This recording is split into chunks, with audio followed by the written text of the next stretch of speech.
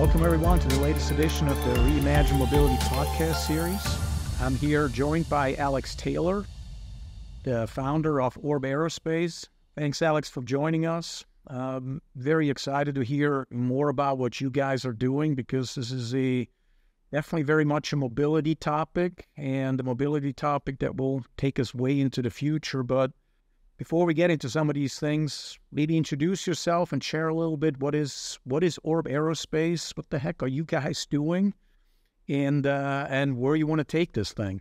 Yeah, thanks, Stephan. It's great to join you guys as another Michigan company. My name is Alex Taylor. I grew up overseas. We were doing missions work overseas, and started Orb Aerospace to be a little bit less like the flying taxis and a little bit more like the flying cowboys. So using this idea that, 80% of the world has never experienced aviation before. And that's the 80% of the world that really needs it. So you're talking about desperate needs, developing nations. And so while we saw the rest of the world were building these vehicles to augment consumerism, so that you could have faster transportation where there was transportation. How do you build transportation mobility where there is no transportation and no mobility? And so I grew up overseas, understood that there was these endemic problems in the way that, how we connected these communities with way less resources than we had in the U.S. Came back, unable to get my pilot's license, started building drones when I was 12. And so necessity is the mother of all invention. My parents couldn't afford to pay for a pilot's license. One of my friends once said, the best thing my parents ever did for me is that they gave me an allowance. So some like $50 every week. And I said, for a while there when we moved back, the best thing my parents ever did for me is they couldn't afford to. And so everything that I wanted, I had to get for myself. And I wanted passionately to become a pilot, and that led to the necessity to make my own money. Meant that I had to get into aviation through drones. It was kind of the entry for a 12-year-old kid with living in a small town in rural Michigan, and so started building drones, and that led to this sort of question, which is, why don't we incorporate some of this technology in general aviation? Why is it that 1 hour in a Cessna that was built 60 years ago cost me $250? Me as an American with all of this privilege, this time, money, talent, resources, how is it that I struggle to get my pilot's license? How is it that is still such an inhibiting factor for me? And if it's inhibiting for me as the top, less than 5% of the global population, what does that mean for the world that I just came from? A world where living in tents and spending all of the money you made that day just on your food, just on your tea, just on dinner to feed your family is the reality for, the vast majority of the global population. And so saw all of this opportunity, this privilege, and, we're the only aerospace company in the world right now who's trying to reach the unreached and connect every village. And so it's been a long journey. I'm excited to get into the details with you guys, but in a nutshell, that's Alex Taylor. Very nice. So then, let's move right into how you, perfect for this podcast, how you help reimagine the mobility. So you're not just imagining it, you're actually doing it. So tell us a little bit about your vehicle, if we can call it that way. And what are some of the cool features that you've, again, taken over from the early drones that you developed or built and then flew into now something that's a whole lot bigger. So tell us a little bit about the technology behind those things. Yeah, so I don't want to give away the ethos at Orb is one of these, we've hard fought, hard won. Some of the design conclusions that we came to are a result of trying something and it really not working. And so, to answer your question, Stephan, so we call these aircraft Orbs. I think that's a name that's going to become more colloquial as these aircraft become more prolific. So electric vertical takeoff and landing is kind of like the horseless carriage version of the word, car. And so we were looking for I'm not going to call this an eVTOL. I'm not going to, saying an eVTOL just landed in my backyard makes everybody sound like a super nerd. And so we knew that it was going to be called something else in the sort of layman's terms. And we were looking for what is that thing? And orb is an English word that isn't generally used in conversation. So it's kind of fair game to use that as a name for something else, but also represents something I think that's critical. Is, orb in Webster's dictionary is this sort of floating object, celestial object. Stars are called orbs.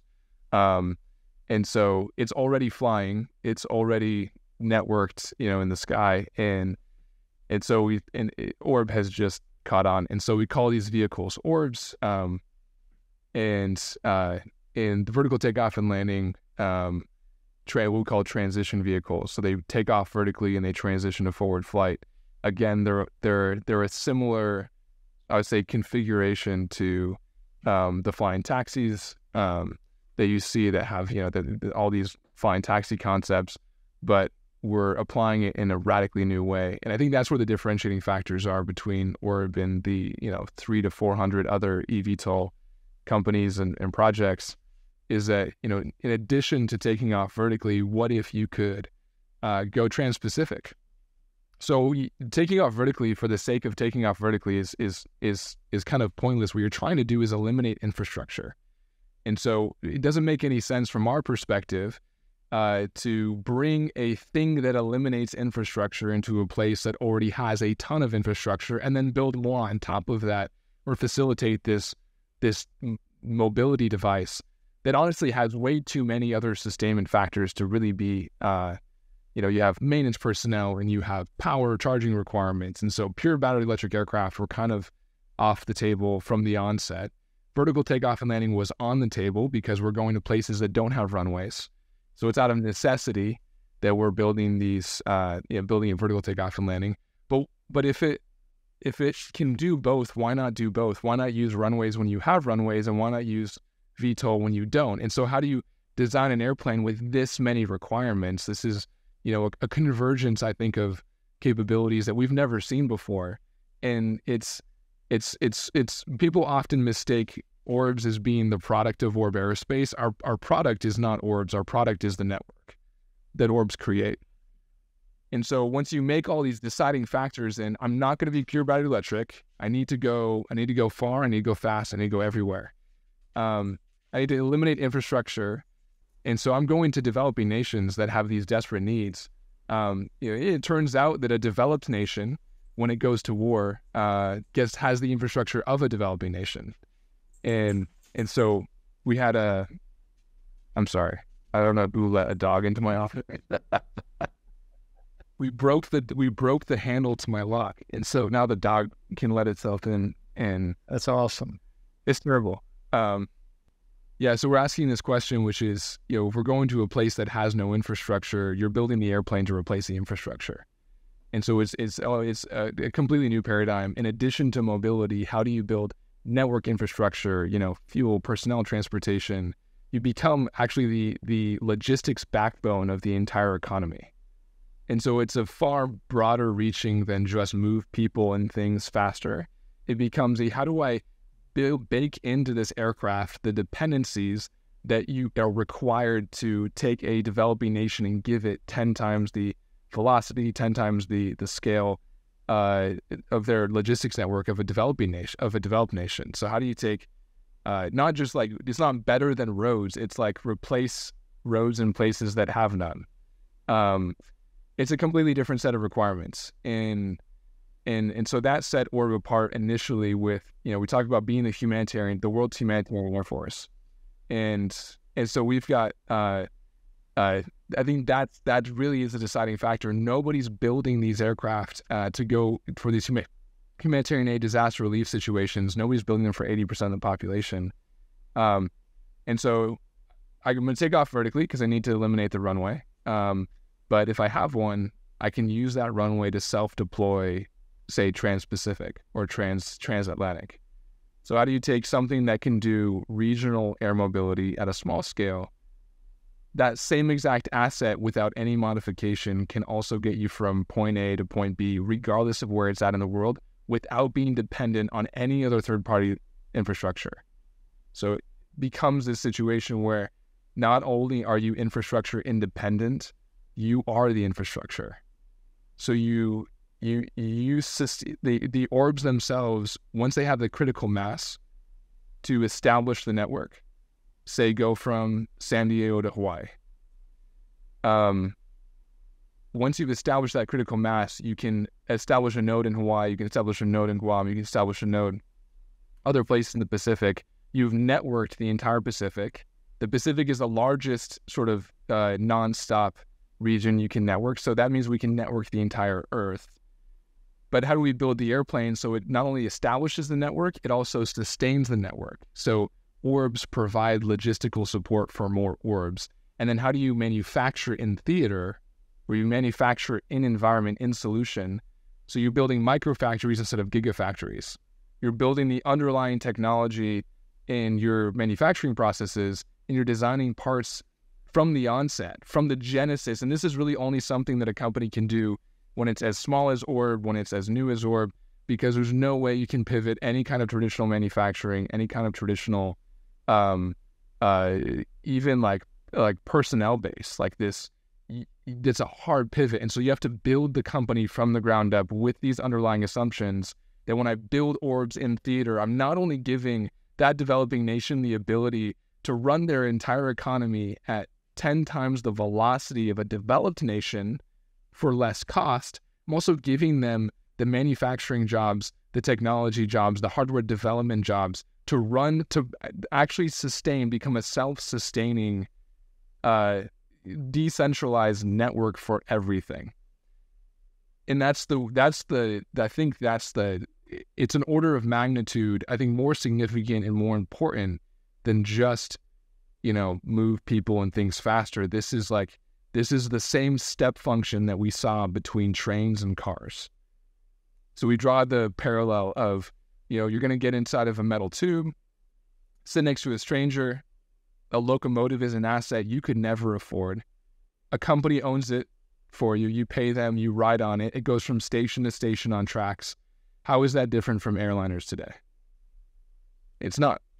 We use different words. You still get on a metal tube. You still sit next to a stranger you don't know. You still will never be able to afford a 737. And then at some point, somebody decided that it was worth democratizing automotive, almost like accessible automotive for all mankind. So I'm going to take this locomotion, the ability to turn, pistons moving up and down into rotary motion and then move people. I'm going to turn this locomotion, I'm going to make it automotive. And so in order to make accessible automotive for all mankind, you initially start by questioning the underlying assumptions of how these things are built, how they're used, what your target market is. And so, even by just saying, for Henry Ford to say, I'm going to build an automobile, not for the wealthiest among us, but for the 80% of America's population that needs these, doesn't have these. You can use all of the same words I just used to describe Orb's network and networking the entire Earth, and you can apply those to automotive, and it's all the same. What's fascinating, and we didn't. It's almost as if we are drawing these parallels intentionally. This was the fact that we're in Michigan, unplanned. The fact that we're, I'm just. For the longest time, I thought I was born in the wrong era, that I was supposed to be, 1943, somewhere on a Corsair over the Pacific, as a fighter pilot, the golden age of aviation. And, what's fascinating is that I think that the golden age of aviation is actually upon us in a way that we could have never expected. I think when you start to compartmentalize, you start to understand that the way the airliner developed was very similar, had a very similar impact to the way that the trains developed. And then there was a successive technology that was built on the shoulders of it, but was actually completely separate. I think that's the distinction that we fail to make, at least in the aerial mobility industry, is that we're not making the distinction between that is as distinct as locomotive to automotive. It's not the same thing. Orbs are not airplanes. They're not just airplanes. They're and that's where you start to say, what is a car? you then have to use many sentences to describe a car. You can't say an orb is an airplane because that distinction, that correlation doesn't exist. Like yes, it flies. Yes, a car has wheels and so does a train. That's pretty much where the similarities begin to fall off. I think that's the same thing is true for orbs. And, and I don't want to, I don't, not too much hubris or to be too forthright, but there's only a few moments in history where you get to introduce the world to a brand new commodity. And when something as impossible as networking the entire Earth becomes a commodity and you can name it, and you're one of those sort of first couple groups of people who are like, yeah, we can build the Skunk Works for electric aviation in West Michigan. Palo Alto used to be a bunch of ranchers. It used to be for raising cattle, right? And so, West Michigan makes soap and shoes, and furniture.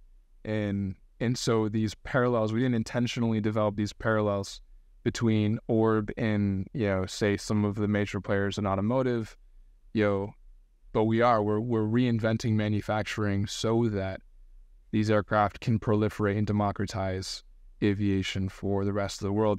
We have an entirely different and much broader target market, target demographic. Our use case is as generalized as a car's, and it's not a car, and it's not a flying car, and so it doesn't fit in any of the traditional categories of mobility, and so it's new.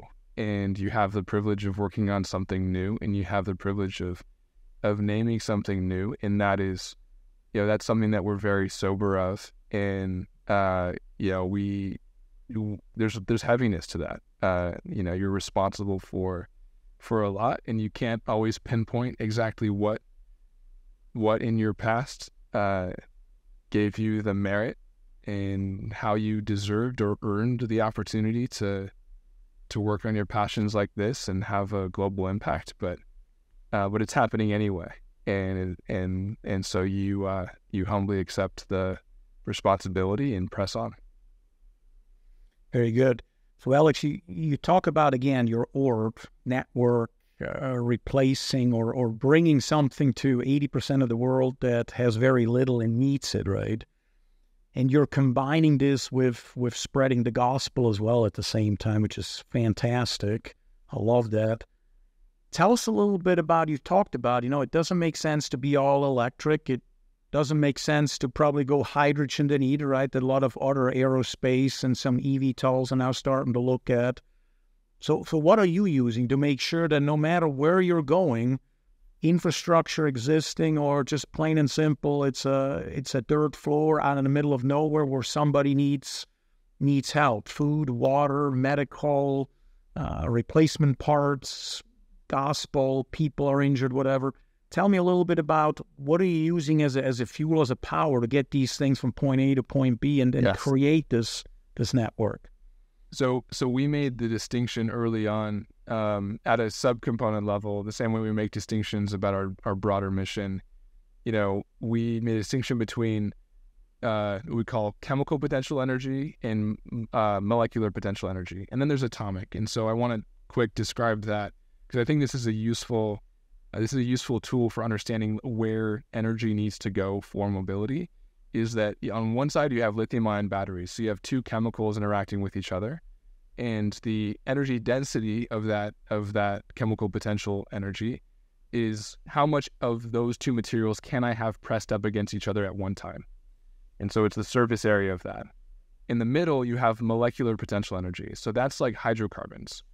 So now you think about if I'm still functioning on the premise of how much of these two materials can I have touching, it becomes not the two materials, it becomes the molecule touching other molecules.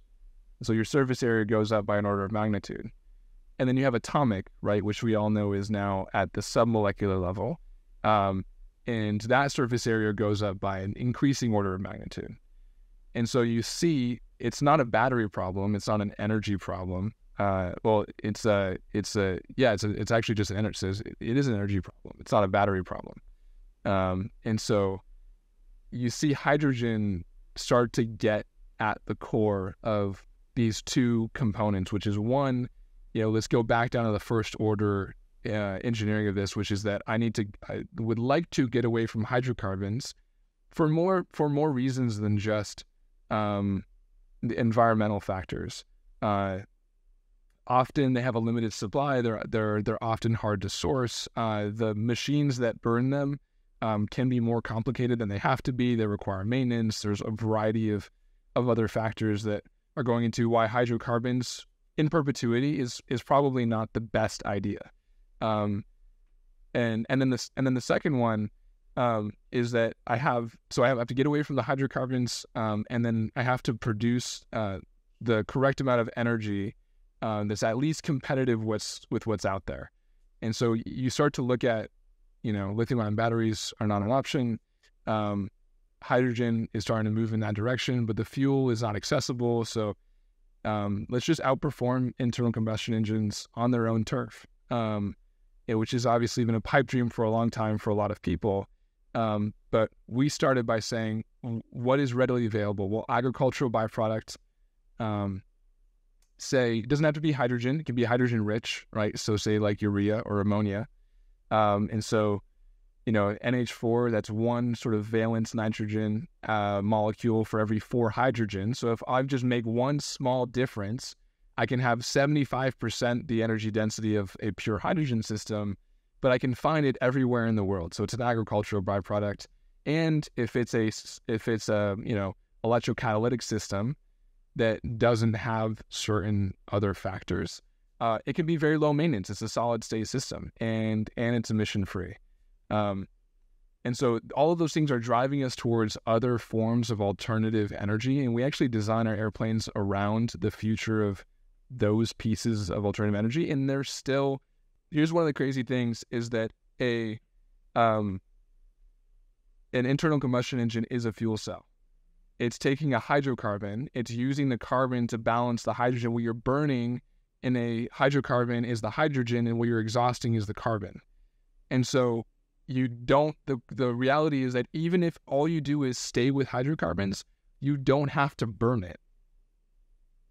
There's so many other different avenues we can take when it comes to molecular potential energy, which is where gasoline and diesel and Jet A sits. We can go in so many other offshoot chemical routes. Hydrogen fuel cells are one of them. Electrocatalytics is one of them. It's a promising one, but it's only one. Burning it is only one. We have a ton of incentives to burn hydrocarbons, which makes sense because we are very good at burning hydrocarbons. We're like a bunch of cavemen who've just discovered.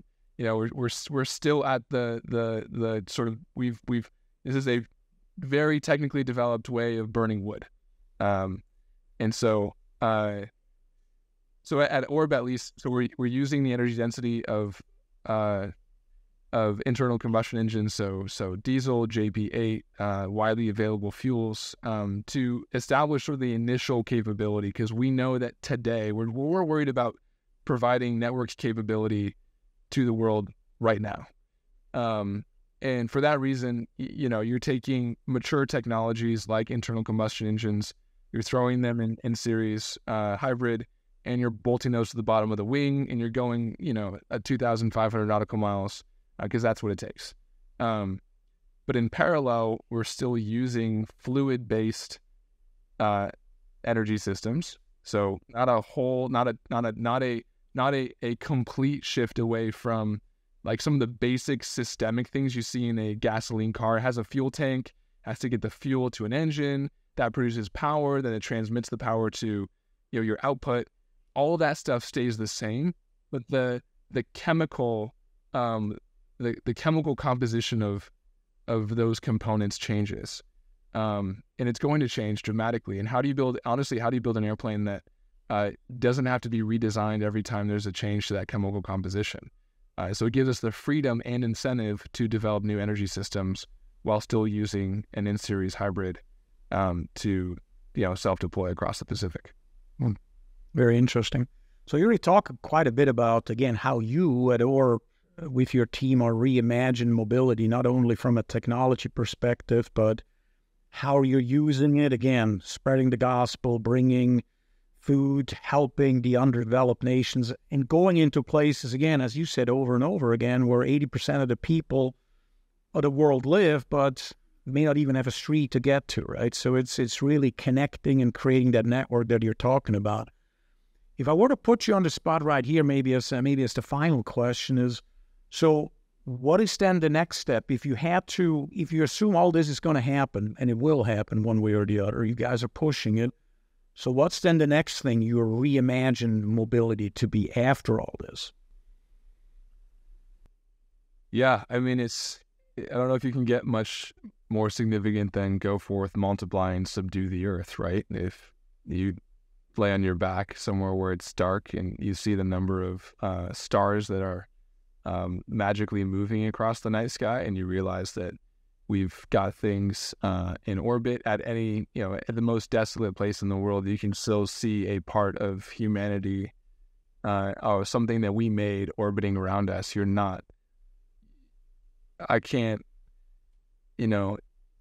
taking that piece of like this human, like what we multiply at Orb, as much as it might be the airplane of the network, we multiply our relationships. If we didn't do this in a humanistic way, then it wouldn't be worth doing. If I'm going to multiply conflict, if I'm going to multiply greed, love of money, it's not worth doing. I'll put the airplane on the back burner. If this isn't going to bring one of the most honestly impactful things, one of the best books I've read recently is the book that made your world, by Vishal Mangnawani. And he talks about how, even from an anthropological perspective, the gospel is responsible for the vast majority of written languages in the world. The idea that someone would love us so much that he would come to be with us, that I would love, I can be driven by one of two things, fear or love. Like, I'm driven by love, not just for the things that we make, but for the people that's going to impact, that I'm willing to put my life and my time and my treasure on the line now so I can reach them. And when I reach them, am I going to be spiritually bankrupt, or am I going to be full of the Holy Spirit? And so that becomes a greater and greater priority for me personally. And that's why personal motivation is, airplanes are revolutionary. The gospel is that much more revolutionary. It's not just what you can do to the person who's on the ground physically, but how can you feed them spiritually? And so honestly, I think when you start to go from anywhere, like, West Michigan, I could go to the end of Chile, in an Orb, using only the diesel fuel that we find along the way, landing vertically in places that have never seen an airplane. I think that's going to take a lifetime to fully mature. I think thankfully the Lord has given me a lifetime to work on this. And so that's one of the benefits of being where we're at. But how much more could you really, it's everybody's reached. That's a huge milestone. And again, we're just honored to be a part of that. I think space is interesting, and space is worth pursuing, but there's not another human being on the end of that line. And that's what I care about, is that there's another person at the end of this effort that is going to have their life radically changed. And so, motivated by love to reach the unreached. Wow, that's perfect. Good ending. And you better let me know right away as soon as that vehicle of yours is ready, so that I don't have to deal with LA traffic that I had to deal with again today to get to our office here. I can just fly directly from Michigan to our office here south of LA and can avoid a lot of headaches and make those connections that you just talked about. Yeah, absolutely. Thank you, Alex, for your time. Appreciate it, and good luck to you guys going forward. And this is going to be fantastic. And again, the vision that you have, impressive. Stay with it, stick with it, and let's do this. Thank you. Absolutely. Hey, appreciate you guys' support, and God bless. God bless. Thank you. Thanks for listening to Reimagine Mobility Podcast. If you like this episode, please subscribe and tell a friend.